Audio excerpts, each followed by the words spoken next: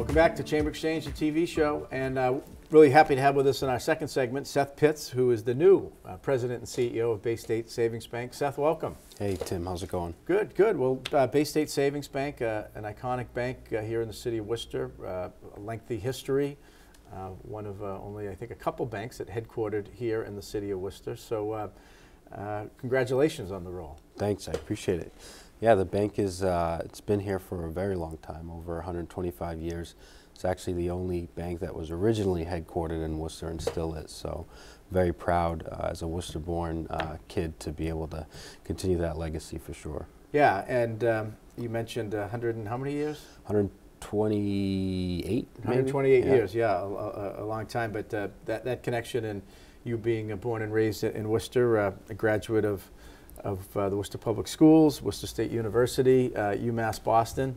So part of that 138 years is part of your time here in Worcester too. Yeah, no, I grew up in Worcester, was born here. I know every part of that city. I love it, and you know, it's really one of those dreams that you never thought could come true, and they do come true. To be part of the next wave of development and impact, which I think is most important, to be able to have a platform to impact the very community and communities that I've called home for so many years is a great honor, and I don't take it lightly. It's just why we want to do everything we can to continue to be the place that people trust and rely on for all of their needs, because we use that support to, again, impact the community in ways that can keep changing. Right, and you know, people having, you know, businesses, we know critical, having a relationship with a bank is absolutely critical to kind of their ability to function, to grow and expand, individuals to their lifelong dreams, whether it be, you know, car loan, home loan. You know, that bank and that banking financial relationship is important. And I know you just mentioned the other day you were out in the community or school recently. Yeah, no, it's interesting. So I spoke recently at the Gerald Kramer Center, right, part of the Worcester Public School System, yeah. And it was great to connect with a group of kids that, you know, in many ways, you know, share some of my, you know, beginnings. And right.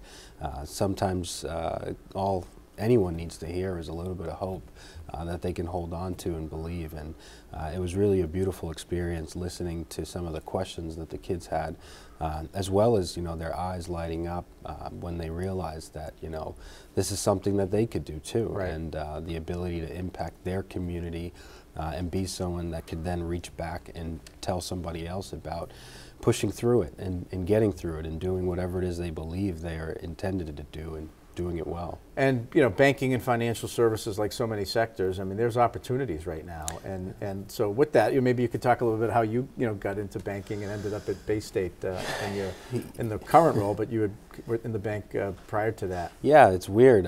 You know, I never thought I'd be a banker, and I certainly never thought I'd be able to honestly say I love banking, but I do.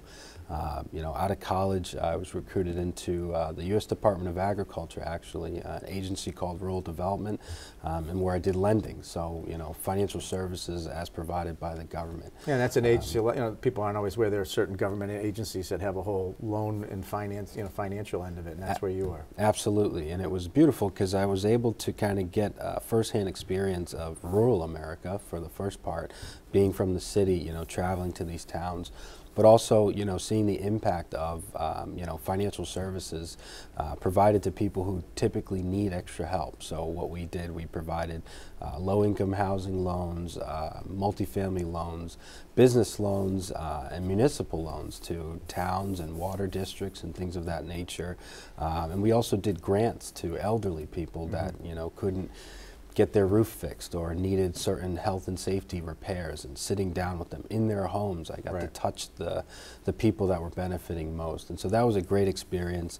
You know, getting dollars out into those communities and seeing the impact was one that I'll never forget. After a while doing that, my next phase of government service, public service, was with the FDIC, and I know that they've been... And for someone who might not know, Federal Deposit Insurance Corporation. Corporation, yeah. Okay. Yep, so they are the insurer, so when you go to the bank and your deposits are insured, that was us, and part of my role there as a banking regulator was to really make sure that the banking system was kind of moving as it should through the community banking system. And I got to see so many different banks across the country and do some really good work, and again, seeing the impact of where a good partnership with a bank in its community can lead to some lasting impact. Again, I use that word often because it matters. And so after doing that and gaining a lot of experience with some of the best minds I've ever worked with, I had the opportunity to kind of come home to Worcester. And as CFO at the bank, give some of my experience and knowledge and background during the pandemic of all times to help guide my local bank through that and help the teams continue to get through each and every year, hopefully stronger than before. And was fortunate enough to be able to step into this role to continue to try and make an impact. Right, right. And Baystate, with that history here, you've got a footprint in Central Mass that's connected to a lot of communities. Yeah, strong name, strong legacy, and I think it's a great time to really reset and evaluate how we can continue to improve the client experience, the community experience, by continuing to try to meet the evolving needs of the consumer and the community. This world is changing, and technology is going to play a pivotal role in how we all evolve together. And so as the banking system evolves, I expect more and more adoption of technology, and I'm excited about that because that gives us new and creative ways to continue to improve the experiences of all of our customers, especially the small businesses. Right, right. Small businesses run America. They are the biggest employer, and they make the biggest impact on our cities and towns. Right. And being a community bank focused on all people, all communities, small businesses will always have a special place in our hearts, because who better to help the small businesses locally than the local community bank? Yeah, and we estimate, if the Chamber, there are 9,000 businesses of some shape, manner, and form here in the city. As you said, overwhelming number of them are small businesses, as our membership base. And we like to say small business, not in the federal government's definition of 100 employees or less, but small businesses of probably 10 employees or less, where that owner has got a whole, he or she's got a whole host of responsibilities, and having that personalized banking relationship is critical. Yeah, someone you can call, somewhere you can go, your friend knows them, and I think it's important. And I think, sometimes we get hung up on the word small, but it's a business, and it's a place that people can, create a life, build a life, and add to their life. And that business, whether big or small, can still make a big impact. And we aim to be a part of that in any way we can. Right. So headquartered downtown Worcester on Franklin Street with a branch there, but also branches throughout. Yeah, we've got 4 branches in Worcester, 1 in Auburn, 1 in Holden. We also have an Auburn High School branch that we use to provide financial literacy and kickstart the financial education of some of our young students. And yeah, it's been the reach so far, and we hope to continue to expand our reach again as we move through the years. Right, right. Well, Seth, great to have you with us on this segment of Chamber Exchange, and congratulations on the role with such an important and long-standing bank in the region, and best of luck to you and the team as you go about. Probably some good news. Sounds like they're keeping interest rates the same and maybe cutting them, and so hopefully we'll have that soft landing that people are talking about with the economy, and hope so. Avoid a recession. Yeah, hope so. We'll be here no matter what the economy does. Right, 138 years, you've been here through a lot. So Baystate Savings Bank. Well, thanks for being with us, and come back. We're going to talk a little bit about housing policy in the city of Worcester, and with David Sullivan.